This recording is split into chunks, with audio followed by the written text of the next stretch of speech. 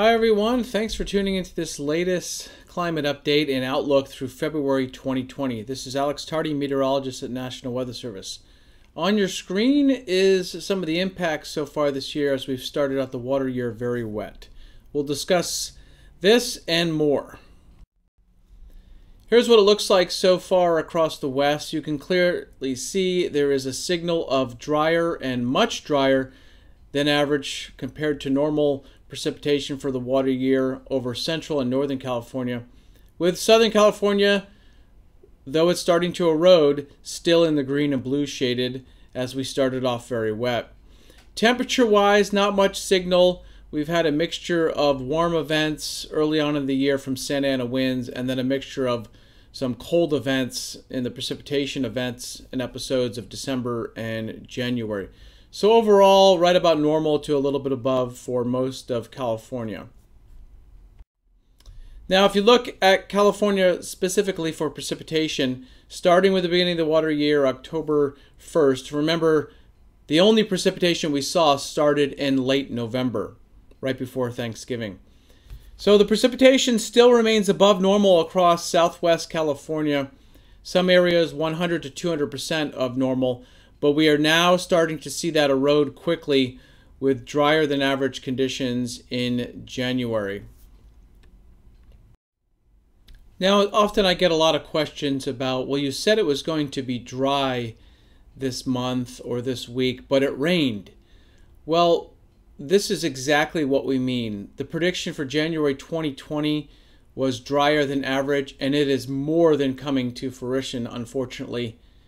So January and February are usually our wettest months on average. So when you only see a little bit of precipitation, albeit it still rains and snows, you can fall well short of what the averages are.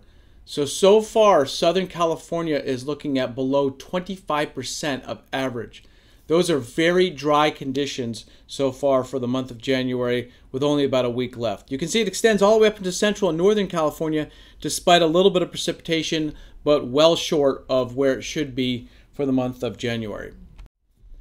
Now let's take a look at Water.weather.gov, which is a little bit higher resolution data.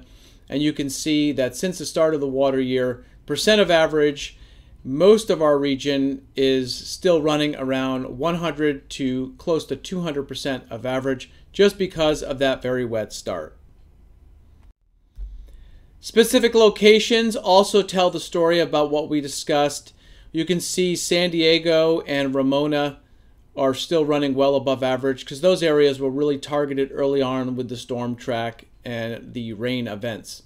Our mountain areas, however, unfortunately, are rapidly dropping below average. You can see Big Bear, Idlewild, and Palomar Mountain.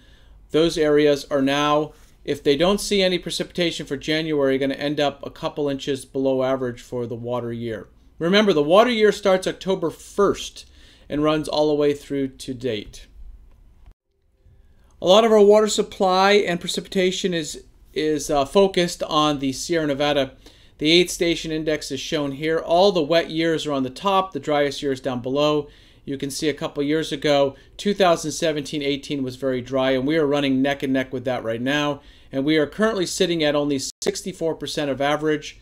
Just a couple weeks ago when we took a look at this, that value was the same. So despite some precipitation in January, because we are well below average in January, we are not making any progress in this area.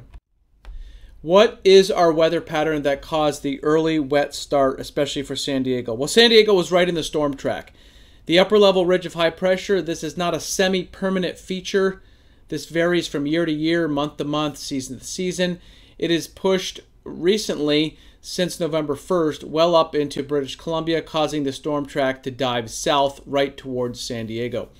We often see this in La Nina years and even during the drought years of 2014 to 16, where San Diego ends up getting the brunt of the storm track with these features coming directly from the north. They're not very good and beneficial for most of California, however. And in some cases, we saw tropical moisture emerge up from the south, which has helped our local area here in Southwest California. However, that was the past. Now, since January, since we started 2020, the storm track has shifted more to the north and become flatter, less amplified. Upper level high pressure has shifted further west to an area north of Hawaii. This has allowed cold air to drop down from western Canada and allowed for a more active storm track in far northern California and northern Utah and the Pacific Northwest, but not good for southern California. And that is why we have gone into this expected drier pattern for January 2020. In the Pacific Ocean, do we see any signals of El Nino or La Nina? The short answer is no. We do see some warming in the western equatorial Pacific Ocean, as shown here in orange and red. Large area of warm, above average water remains in the northern Pacific, the reflection of that upper level ridge that's been around really since May 2019. Overall, the Pacific Ocean remains much above average for ocean temperatures, but there is no El Nino or La Nina. What is the outlook now? Well, with that pattern change that we've seen set up in January, it looks like the storm track will be going mostly to our north, then diving, instead of over San Diego, diving over Texas, as shown on the left. This takes us for late January into early February. This also results in warmer or milder than average conditions and less Arctic air going into most of the country, including our region here, which we should be drier and warmer than average as we round out the month of January into early February. Now, what about the long-range outlook? Well, it doesn't look any better. It's looking a lot like what was predicted for January, with the most confidence over Central California. Remember, February and January are the wettest months on record. So when you see a signal of dry or warm over California, it doesn't mean there's no rain or snow expected. It just means you're likely to fall well short of what is normally a very wet January and February. So a continuation of what we've been seeing in January is the official prediction. When we look at computer model ensemble data, it also indicates that late January through early February, drier than average over Southern California and even Central California, with an active storm track in the Pacific Northwest. And you can see that carries over into the first part of February with a very dry signal over Central and Southern California predicted by the ensemble of computer models. Here are the highlights I want you to remember. So since the start of the water year, which is October 1st, we saw 10 Santa Ana wind events. Some of those were strong. In particular, December 16th, 17 was damaging strong. We saw 6 precipitation events. We basically saw the big one on Thanksgiving Day, November 28th, with lots of flooding, impact from that, and heavy snow, several feet in the mountains. And then we also saw December 26th, which was basically a carbon copy during the holiday weekend of Christmas. And we saw flooding, flash flooding, and significant several feet, 1 to 3 feet of snow in our mountains. Atmospheric rivers have been quiet this year so far. They've been weak. We've also seen the focus of above average precipitation being San Diego County, but in January that has changed. Dominant upper level high pressure. It's not a permanent feature. We're not talking about surface high pressure or tropical high pressures.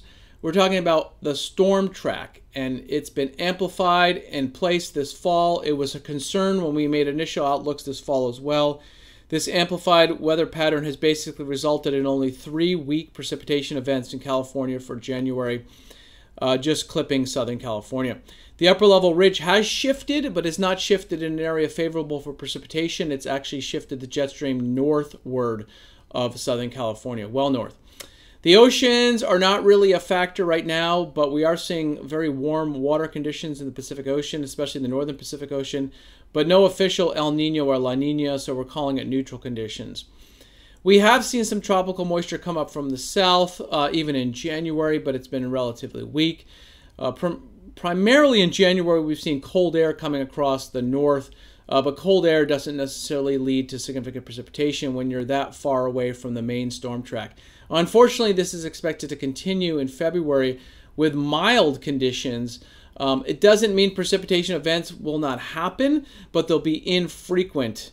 and they'll tend to be lighter than average overall. So warmer and drier conditions expected. But again, I want to emphasize that doesn't mean it won't rain and snow all the way through February. February is really one of our wettest months between January and March, and when you don't have a lot of precipitation events in January, February, you quickly fall either to average if you were above average, or in this case, below average, even when you did start off the year wet.